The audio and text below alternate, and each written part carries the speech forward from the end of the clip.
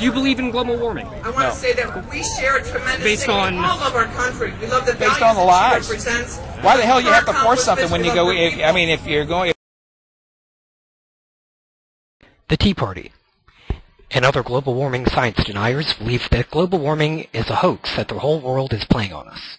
They believe that it is a worldwide conspiracy meant to trick them, much like the other grand worldwide conspiracy of evolution.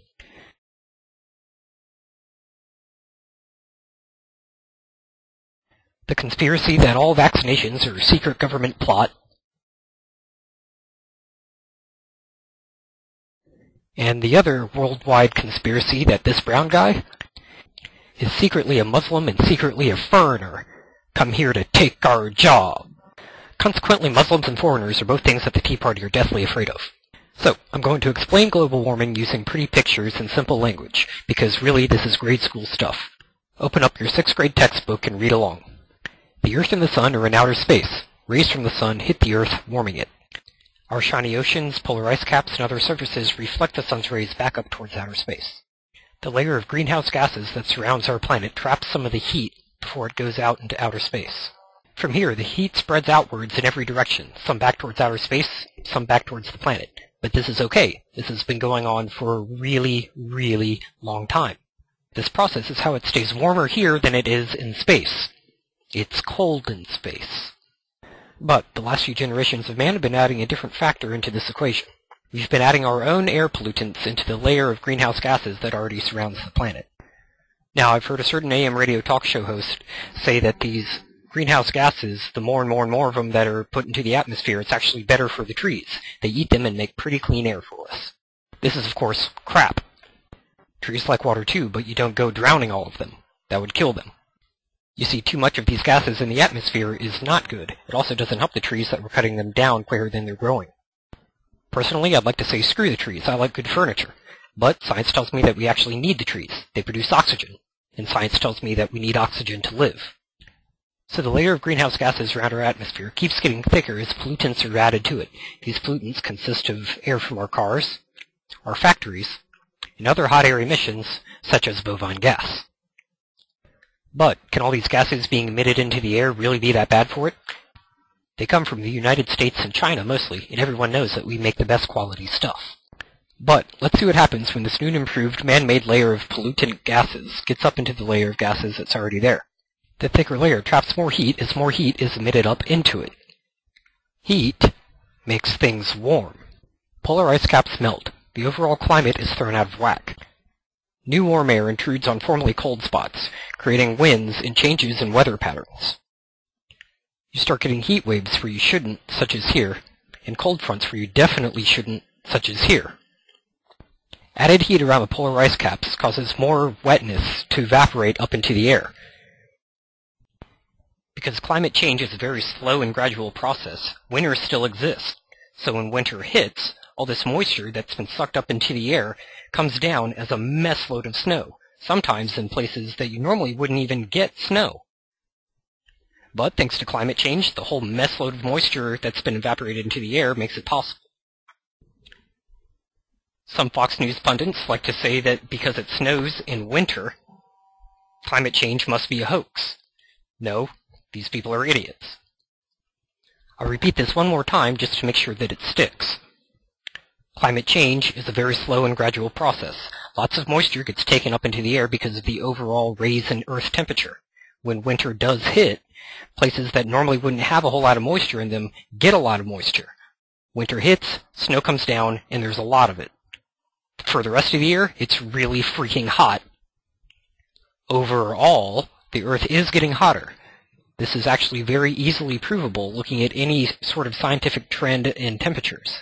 Let's use, say, NASA as a source. Yes, that NASA. It's not that they're in on some weirdo conspiracy. This is actual science. Now, all that I've said so far isn't really news. 99% of the world scientific community has agreed on this for quite some time. So if the rest of the world and the vast, vast majority of the scientific community can agree on global warming science, why is it that right-wing radio talk show hosts refuse to accept global warming? Why is this a vast conspiracy theory as far as the right is concerned? And the left, and the rest of the scientific world, believes that it's actual science. What makes this difference? Why has this been politicized? Well, I believe we have this guy to thank. Thanks. In the 90s, when a guy got into politics on the Democratic Party on a platform of global warming and saving the ozone layer, people on the right, Rush Limbaugh, drew a line in the sand. If you're a liberal, you believe in global warming. If you're a conservative, you don't. Of course, this is utter bullshit. Science really doesn't take a Republican or Democratic side. But the far Republican right wing in America seems to be pushing this global warming is a giant hoax platform.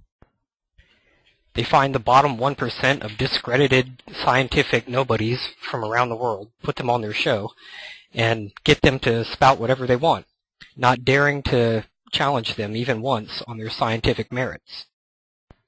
You see, the big argument is, and you'll hear this a lot from Glenn Beck, Rush Limbaugh, that global warming science can't be trusted because Al Gore makes an awful lot of money off global warming. The Tea Party and other right-wingers hear that, and they repeat it. It gets ingrained in their heads. Al Gore is making awful lot of money off global warming. Well, I guess if you're following that logic, you can't trust people who are pushing an agenda if they're making a whole lot of money off pushing that agenda. But wait! Who's the biggest named global warming science denier out right now? According to Forbes magazine, he makes over $100 million now, with daily spouts of incoherent ramblings, mostly of which are conspiracy theories, such as, don't believe in global warming, it's a secret government plot. And guess who makes 7 times that much spouting the exact same thing? Yeah. Yes, Al Gore makes an awful lot of money off global warming.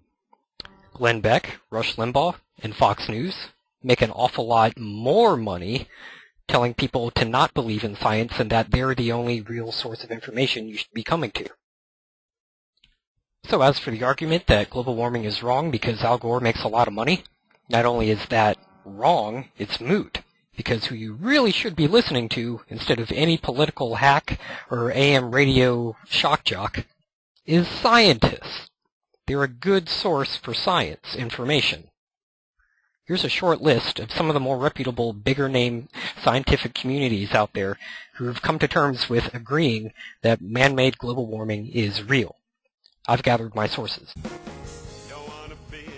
Starting with NASA, the World Meteorological Organization, American Meteorological Society, National Center for Atmospheric Research, American Association for the Advancement of Science, National Science Foundation, the U.S. Geological Survey.gov, Geological Society of America, United Nations Environment Program, United States Energy Information Administration.gov, UK's Royal Society, Intergovernmental Panel on Climate Change. Basically, any country that is science literate, from Japan to Australia to New Zealand. We could keep going, but we'll end it with American Geophysical Union, the world's largest scientific society. Some people have a way of sticking to their views at all costs, never admitting that they're wrong, even when it means having to accept fringe conspiracy theories just to find any way to support their provably false views. Whether it's proof of Obama's American birth, or scientific facts and sources to support climate change, no amount of evidence will deter some people from admitting that they're wrong and changing their views accordingly.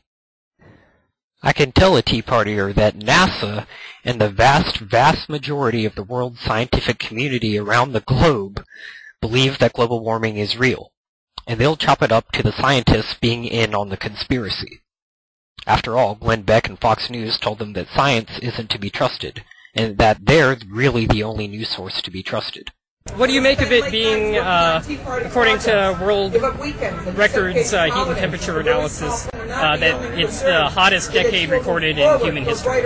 I don't trust any of the data at this point in time. Okay, I was going to go through and list a few of the things we've And accomplished, but and particularly I don't trust the scientists behind it.